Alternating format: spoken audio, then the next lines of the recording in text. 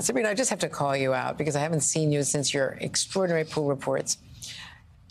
Sabrina, as we know, was the only person traveling, the only journalist. There was a photojournalist and you on that small plane, secretly flying with the president into Kyiv. And all of your reporting was just amazing. We all relied on it, and they were brilliant reports. So thank you so much, Andrea. Thank you. So I wanted to ask you about the role of Crimea. And Zelensky saying, you know, again, that they have ambitions for that. This is a negotiating position, perhaps, because it's just untenable if it is a Russian-speaking, Russian-populated place that Vladimir Putin is determined to hold. Yes, and I think that really gets to the heart of why it's going to be so difficult to see any kind of negotiated settlement here. You know, both sides are preparing for a major springtime offensive. There's still a hope among some leaders in Europe. You've certainly seen French President Emmanuel Macron and German Chancellor Scholz call for some kind of negotiated settlement. But it's just not clear what the end game looks like. And we see that Vladimir Putin is showing no signs of relenting in this war of conquest. So, you know, the big question now, after this historic visit that President Biden made to Kyiv, to the capital city, is where do we go from here beyond just providing arms, ammunition, and assistance to the Ukrainians? What is the way out? And do we, you know, the war is now entering its second year. How do you kind of keep public support for continuing to provide that assistance? And what is really going to change the landscape on the battlefield? So I think those are some of the key questions moving forward. And as you point out, when you look at, you know, President Zelensky and what his, you know, his hope is, it's just really unclear that you could see any kind of negotiated settlement moving forward. And you know, certainly the desire for everyone is not to prolong this war any further and to kind of see what the end game really looks like. And Kevin, you were in Munich as well. Where do you come down on all of the attempts to deter China from jumping into the middle of this with weapons, potentially? Secretary Blinken saying that they are seriously considering it and warning them against doing it. You were there in Munich. Vice President Harris saying that as well to me.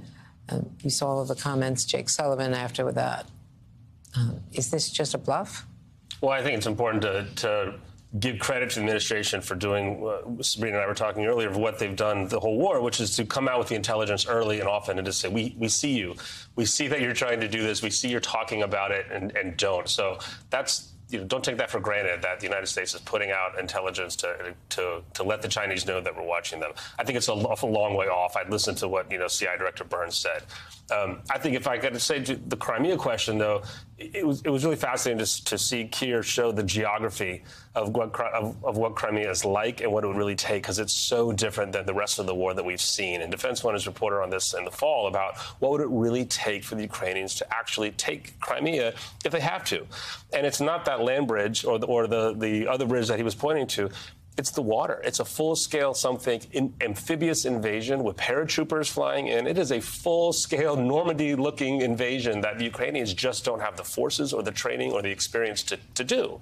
So short of that, you know, the Crimea question is probably the 10th question down the line of how do you stop the fighting? How do you stop the war? And are the Ukrainians willing to entertain that fact before the Russians are?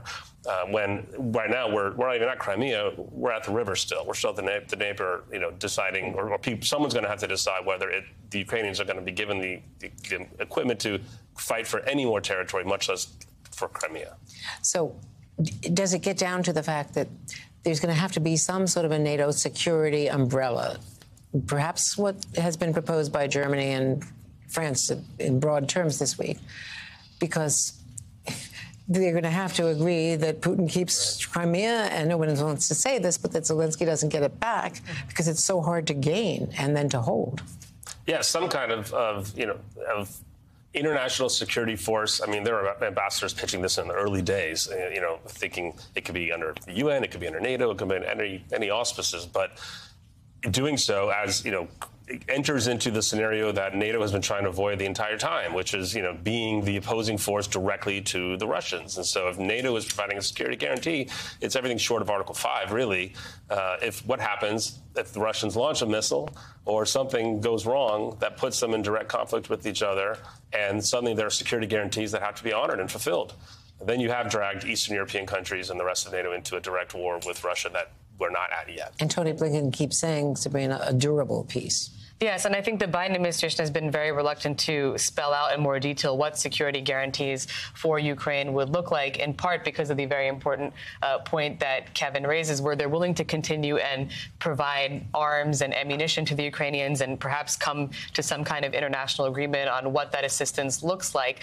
But they want to stop short of anything that would trigger Article 5 and necessitate more involvement in this war, more direct involvement by the U.S. and its allies. Well, it's great to see you, Sabrina, and Kevin as well. Kevin Barron of Defense One. Thank you.